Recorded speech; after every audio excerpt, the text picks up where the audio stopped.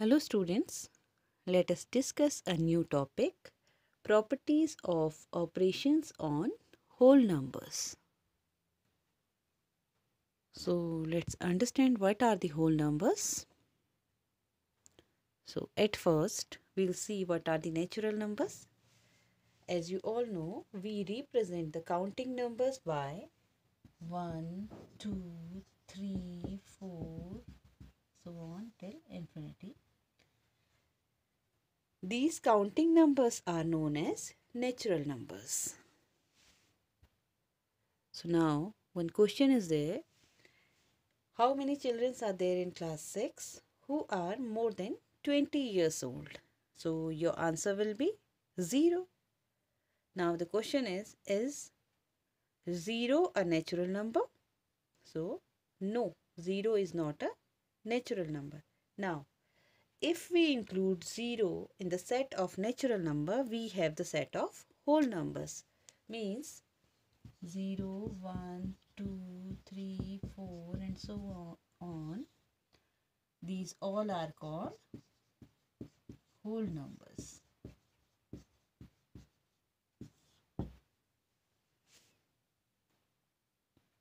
So we will discuss some maths facts here related to natural numbers and whole numbers. So first, the smallest natural number is 1. Second, 0 is the smallest whole number. Third fact, all natural numbers are whole numbers, but all whole numbers are not natural numbers. Why? Because all natural numbers like 1, 2, 3, 4, 5 are whole numbers, but all whole numbers means 0. 0 is not a natural number. There is no largest whole number.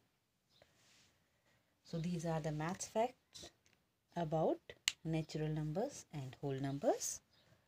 Now coming to the main topic, properties of operations on whole numbers. So now let's see what are the operations. Here we are talking about the mathematical operations. So here operation means an operation on two numbers is a way of dealing with two numbers to obtain a result. So basic operations, addition, subtraction, multiplication and division are the basic operations of mathematics. Now coming to the topic, properties of operations on whole numbers. So let's see. We know that 5 and 6 are whole numbers. What is 5 plus 6? That is 11. This 11 is also a whole number. Right? Like this, 21 and 25 are also whole numbers. When we will add these two whole numbers, we'll get 46 as a result. So this 46 is also a whole number.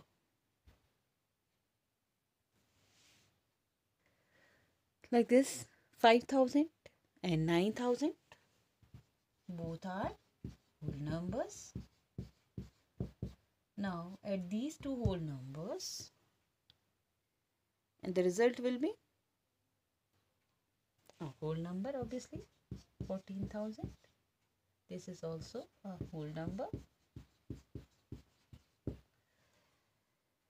So by these examples we observe that when we are adding any two whole numbers, we will get whole number as result. Means whole number 1 plus whole number 2 is equal also a whole number.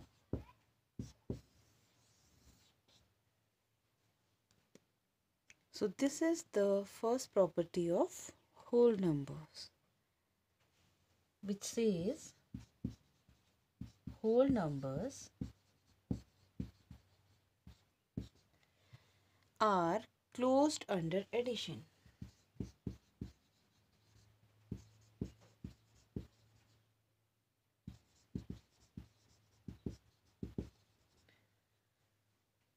This is just a mathematical way to say this. In the simple language, we can say that whole number, when we are adding two or more whole number, we are getting whole number as result. This is called closure property of addition.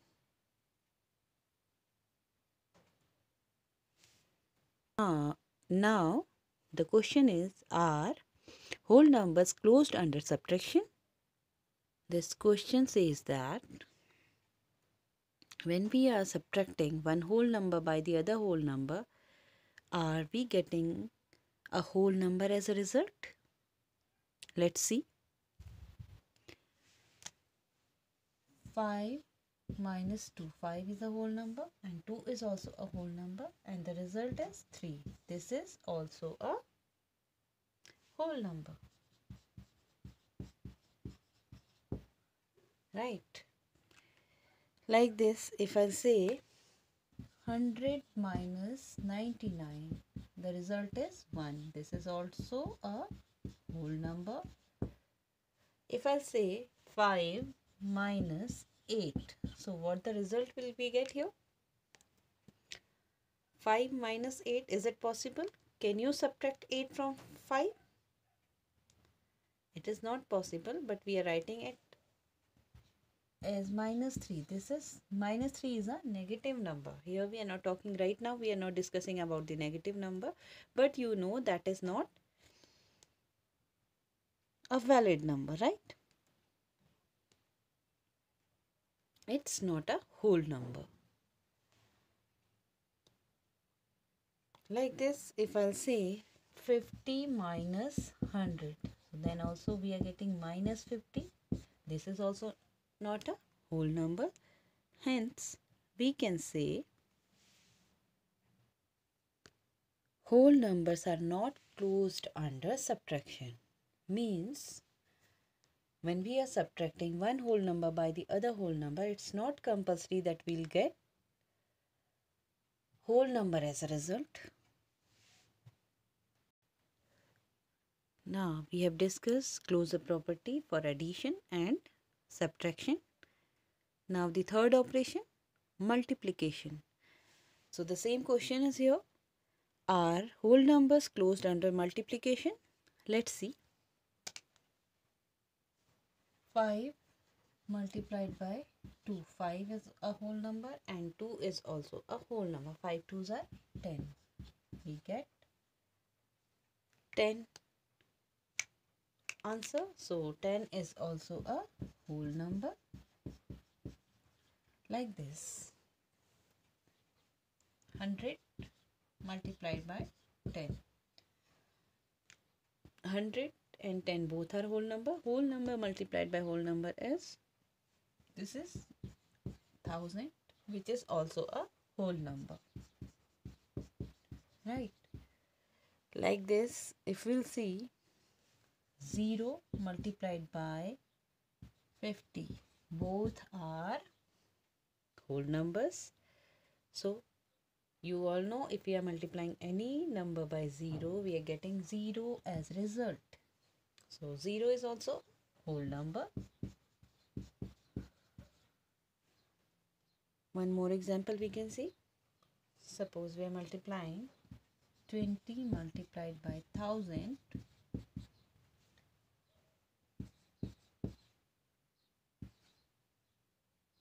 This is 20,000, which is a whole number. Right. So by these examples, we can see whole numbers are closed under multiplication. Means when we are multiplying two whole numbers, we are getting a whole number as a result. Now, the last operation, of mathematics, that is division. So the same question is here. Are whole numbers closed under division? Let's see. If we are dividing 8 by 4, so 2 as a result, which is a whole number, right? Now if we are dividing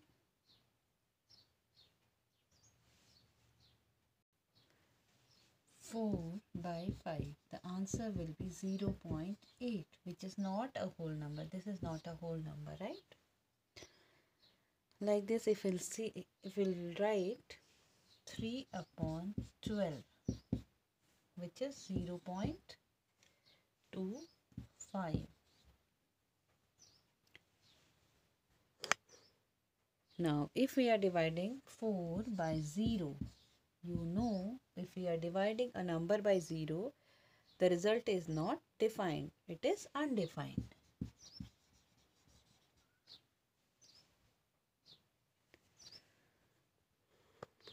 So we have observed here that in all the cases we are not getting whole number as result. So we can say that whole numbers are not closed under division.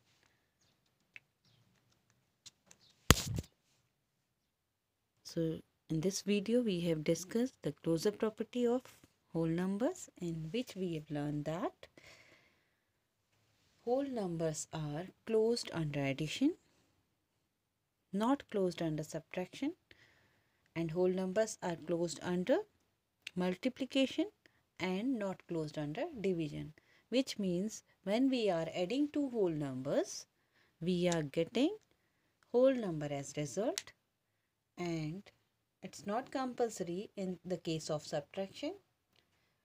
Similarly, when we are multiplying two whole numbers, we are getting a whole number as a result, and it's not compulsory in the case of division.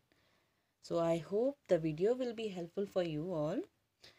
We will see the next property of the whole number in the next video. Thank you so much.